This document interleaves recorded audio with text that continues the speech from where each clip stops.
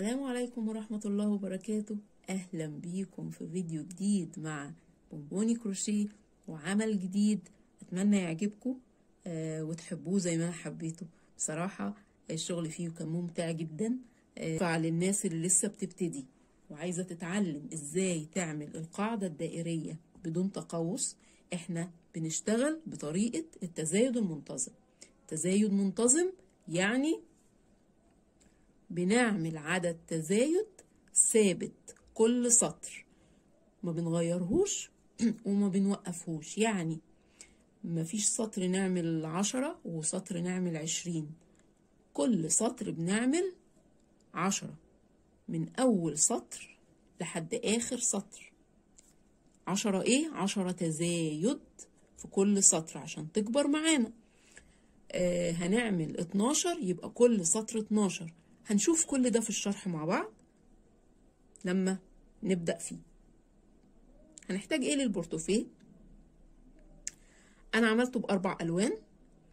الاربع الوان هم بصراحة الوان رائعة رائعة بجد.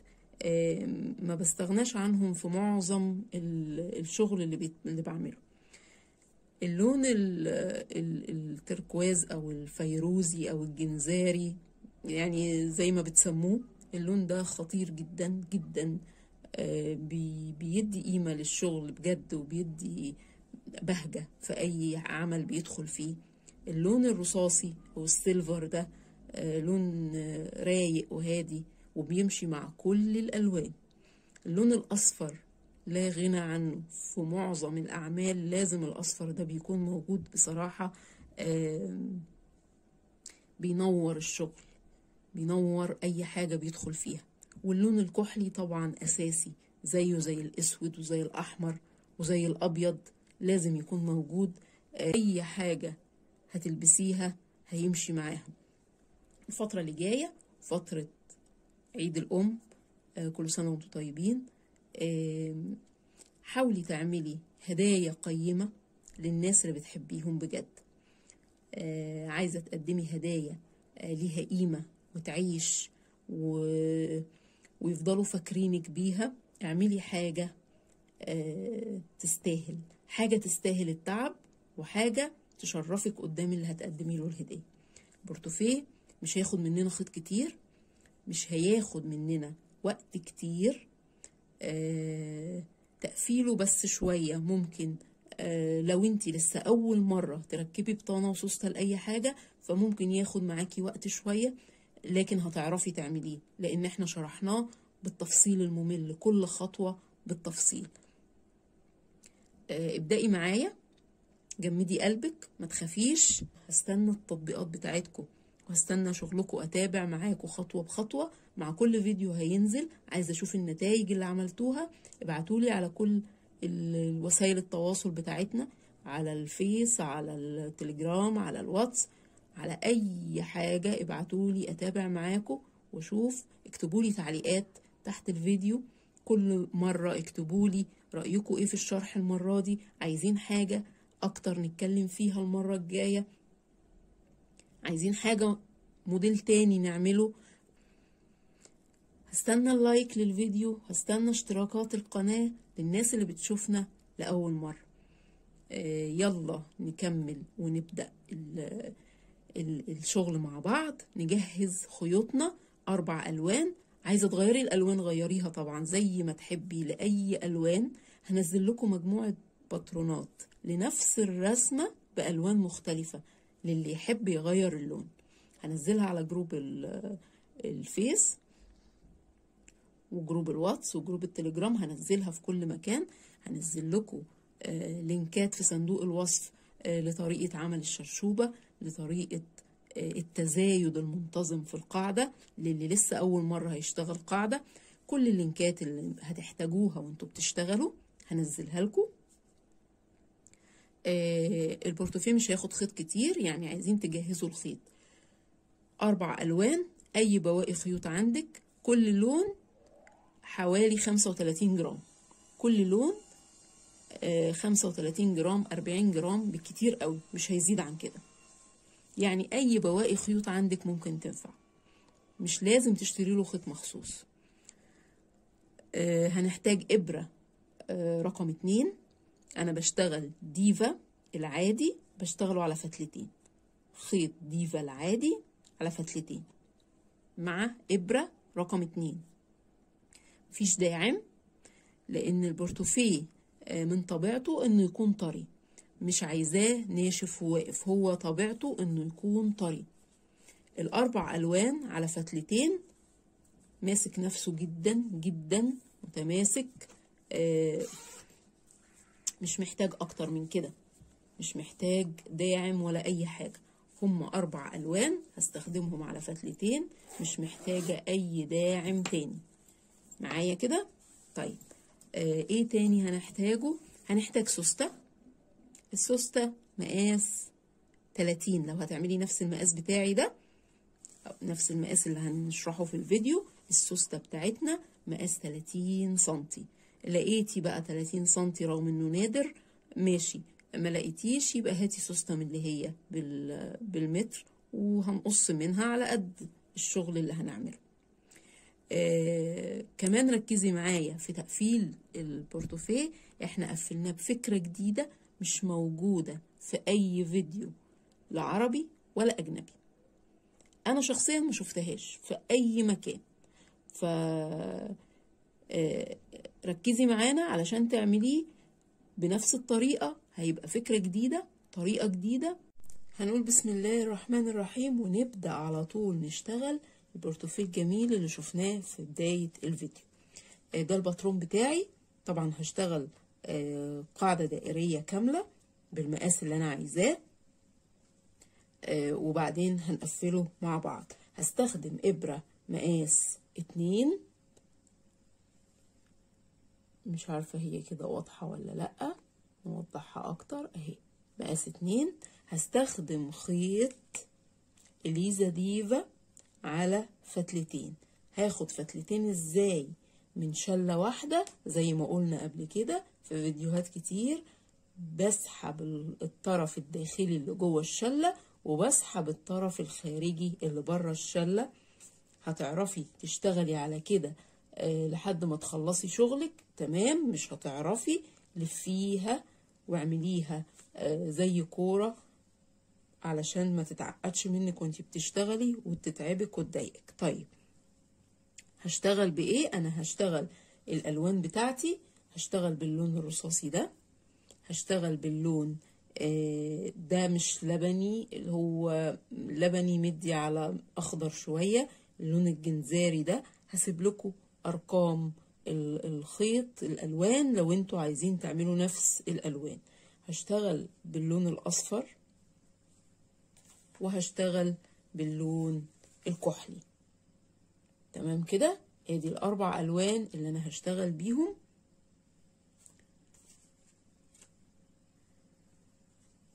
نحطهم بقى ونرتب نفسنا ونبدأ على طول. طبعا الالوان حسب ما انتي شايفة اللي انتي عايزاه استعملي. انا هستعمل 4 الوان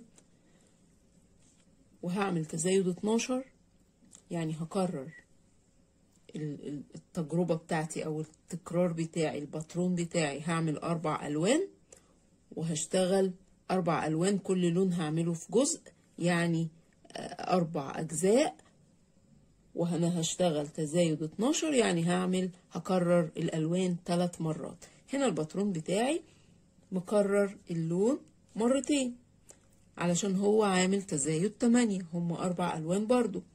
أنا هعمل 12 يعني هزود تكرار تاني. الألوان عايزة تستعملي نفس الألوان زي ما انت عايزة تغيري الألوان براحتك. ما عنديش شروط في الألوان، اللي عايز يستخدم أي لون متوفر عنده يستعمله، بس يعني حاولي يكون في تناسق في الألوان علشان ما يبقاش شكلها مش لطيف. طيب هستخدم 4 ألوان، مش هستخدم داعم، مش هستخدم أي حاجة تاني، هم 4 ألوان على فتلتين وإبرة 2. هنقول بسم الله ونبدأ زي ما بنبدأ دايما، عقدة البداية، وهشتغل 1 سلسلة، وهشتغل تاني 2 سلسلة. ادي سلسلتين ماشي زي ما بنعمل كل مرة. سلسلتين، بدخل فين؟ بدخل في السلسلة، بسيب اللي بعد الإبرة وبدخل في السلسلة اللي اشتغلتها في الأول. هعمل فيها قد ايه؟ هعمل فيها 6 غرز حشو. ليه 6؟ احنا قلنا هنعمل تزايد 12. برضو دي هسيب لكم لينك الفيديو اللي قلنا فيه ليه بنعمل 6 مش بنبدأ ب12، وهقولها لكم هنا في السريع برضو. انا مش عايزة اعمل 12 غرزة في السلسلة دي علشان ما تعمليش فتحة كبيرة في بداية القاعدة. بقسم ال 12 على مرتين. ادي تاني غرزة، الغرزة التالتة، ودي الغرزة الرابعة، 5 6. ماشي كده، ادي 6 غرز معايا. طيب بعمل ايه بعد كده؟ بجيب الواني اللي هشتغل بيها كلها. ادي اللون الرصاصي واللون اللبني واللون الكحلي، ألمهم كلهم كده في ايدي وادخلهم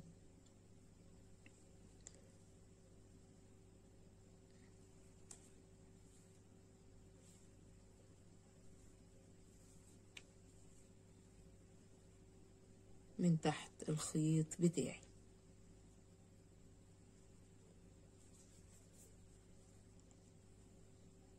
ادي الشغل بتاعي اهو، وادي الخيط هدخله هنا تحت الخيط بتاعي. هبدأ اعمل ايه هنا؟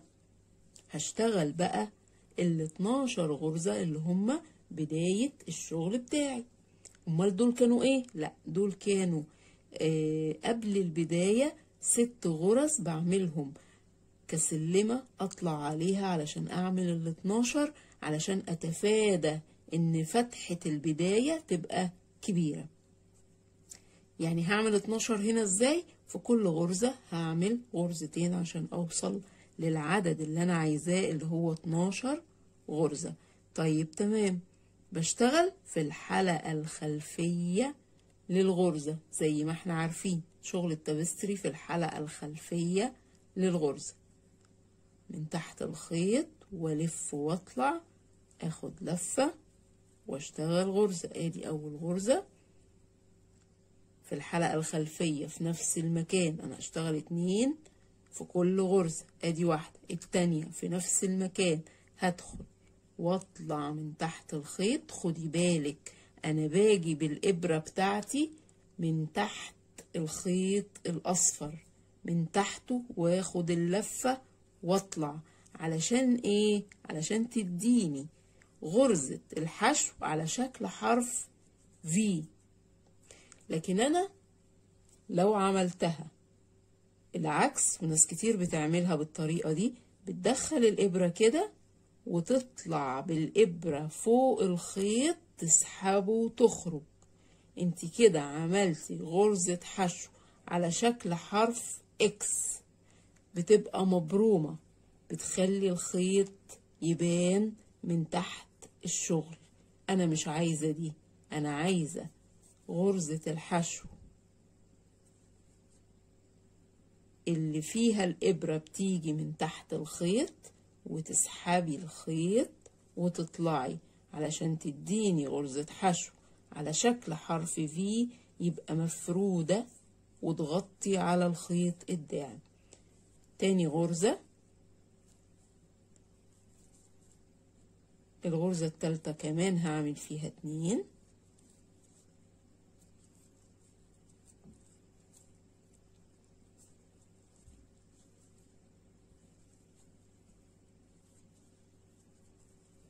الغرزة الرابعة،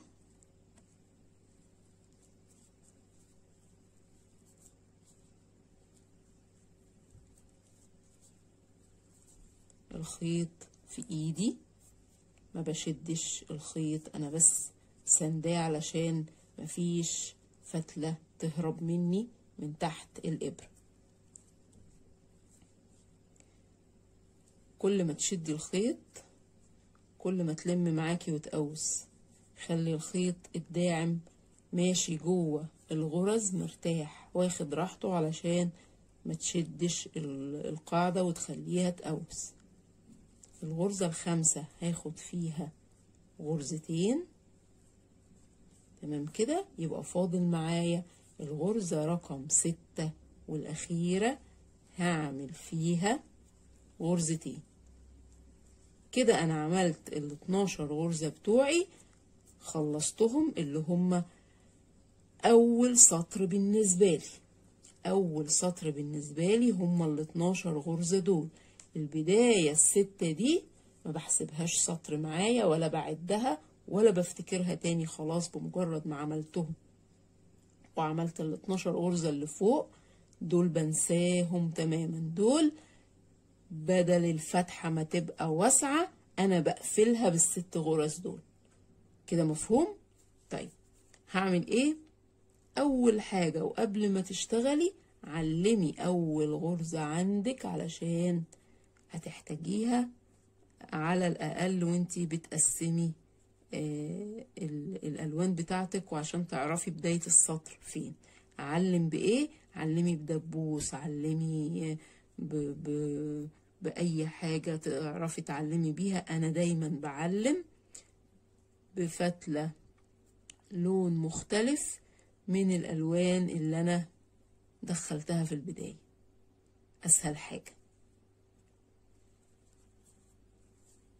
هشتغل إيه؟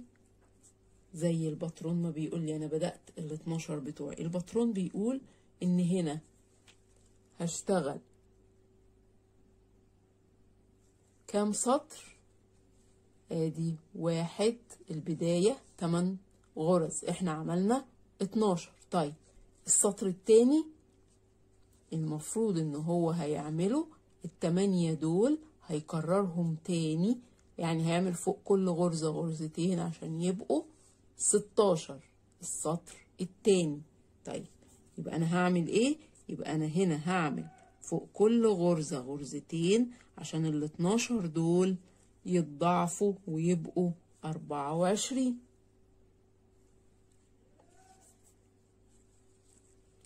يبقى ادي اول واحدة اللي انا حطيت فيها العلامة، هشتغل فيها غرزتين.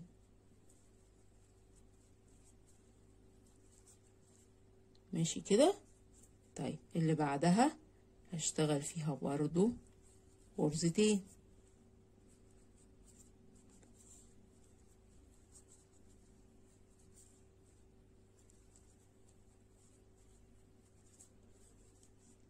التالتة غرزتين. بعد وانا ماشية، بعد في سري، بشتغل وبعد في الاخر. المهم ان انا لازم كل سطر اتأكد ان العدد بتاعي مظبوط، مشتغلش وفجأة وانا بقسم الالوان لشغل الباترون اتفاجئ ان العدد بتاعي ناقص او زايد وما ينفعش اقسمه ويبقى فيه فرق باين. لا، انا عايزة دايما اتأكد ان العدد بتاعي مظبوط. انتي بتمشي ليه بتزايد منتظم؟ بالمناسبة كل الباترونات اللي على النت التزايد فيها منتظم. كل الشغل اللي بيتعمل قدامك في الصور على النت كل التزايد فيه منتظم. يعني ايه تزايد منتظم؟ يعني انت عندك عدد ثابت بتشتغلي بيه تزايد كل سطر. هشتغل تزايد 12، يعني كل سطر بزود 12 غرزة. هشتغل تزايد 10، يعني كل سطر بزود 10 غرز. التزايد المنتظم بيساعدك دايما انك تبقي عارفة عدد غرزك كام بمجرد ما تشوفي انت في السطر رقم كام. انا في السطر الاول وشغالة تزايد 12، يعني معايا 12 غرزة.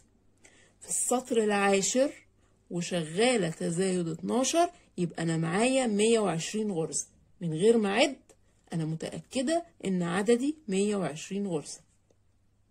مش مضطرة إن أنا أقعد أعد غرزة غرزة وأغلط وأرجع أجيب من الأول، لأ.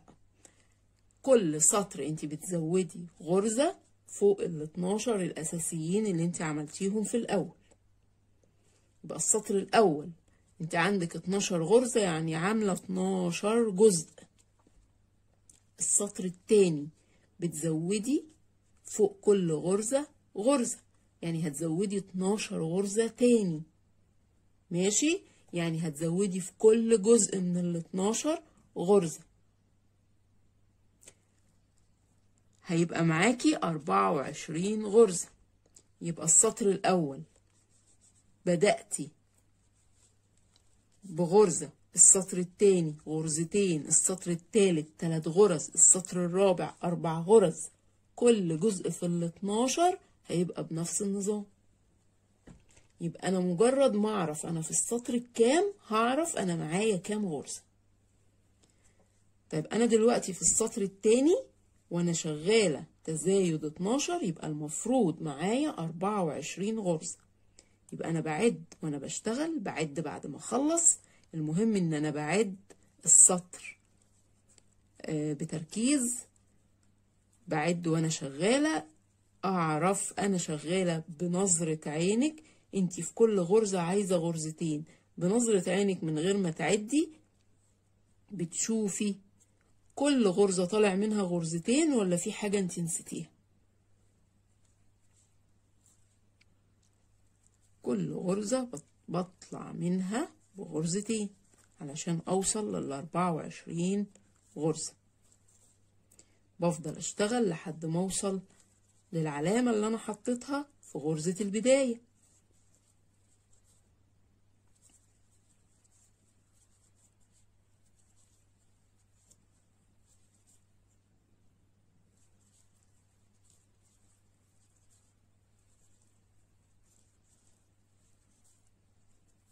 بشتغل وانا بشتغل بريح الشغل بتاعي، عشان احنا عارفين خط الديفا ستريتش شوية، بيمط معاكي، ممكن يمط معاكي وانتي بتشتغلي وبعدين يلم يقفل على الخيط، تبصي تلاقيها برضو ممكن تقوس معاكي شوية، ايدك تشد غصب عنك وانتي بتشتغلي،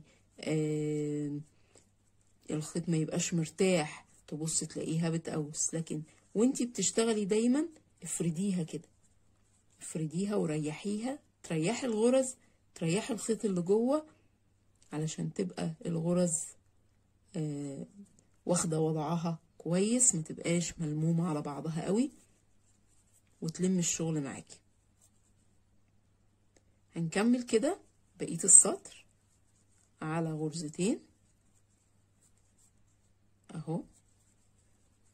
وصلنا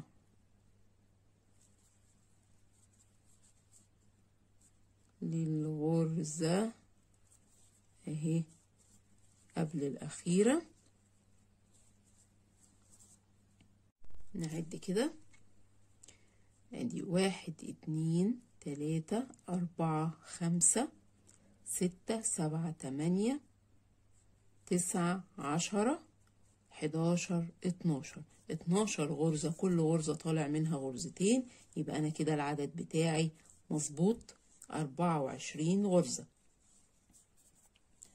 طيب في الباترون السطر الثالث كمان أصفر سادة قبل تقسيم اللون. طب السطر الثالث أنا همشيه إزاي؟ همشيه بتزايد 12 غرزة. هعملهم إزاي؟ أنا عندي 24 غرزة، هزود عليهم 12 غرزة، يعني كل غرزتين هخليهم 3. تمام كده، كل غرزتين هخليهم 3، يعني كل جزء عندي في ال 12 كل جزء هيبقى 3 غرز. أنا في السطر الثالث يبقى كل جزء 3 غرز. بتعملي بقى تزايد 8، يبقى السطر الثالث عندك كام؟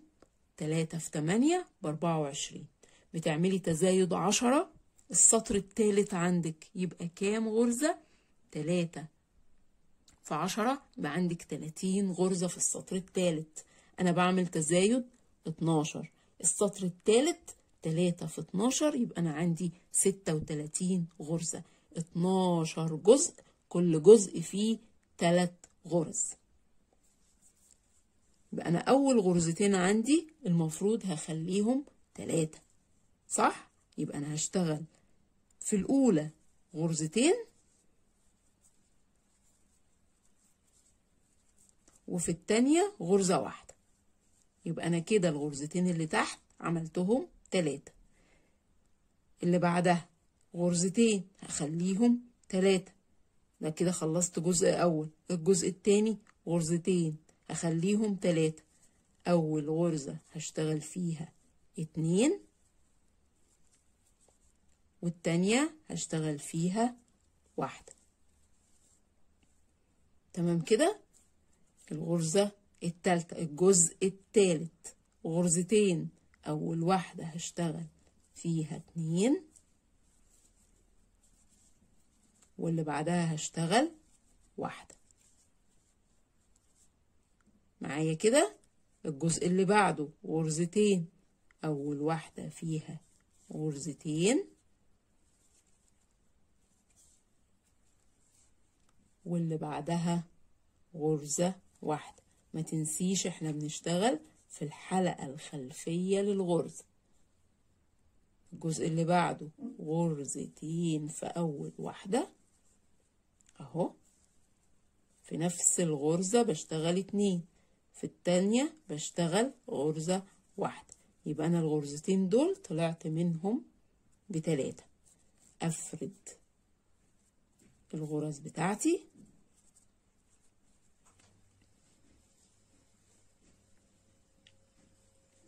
واكمل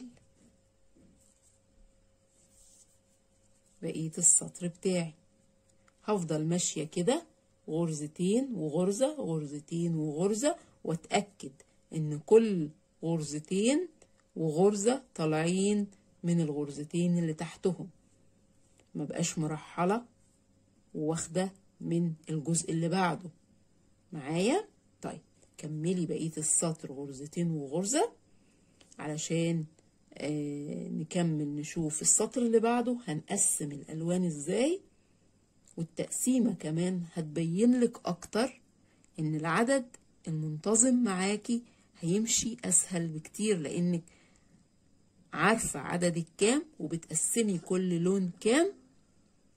هتظبط معاكي وهتبقى اسهل بكتير قوي من انك تقعدي تعدي كل سطر هتشتغلي كام غرزة وهتقسميهم ازاي.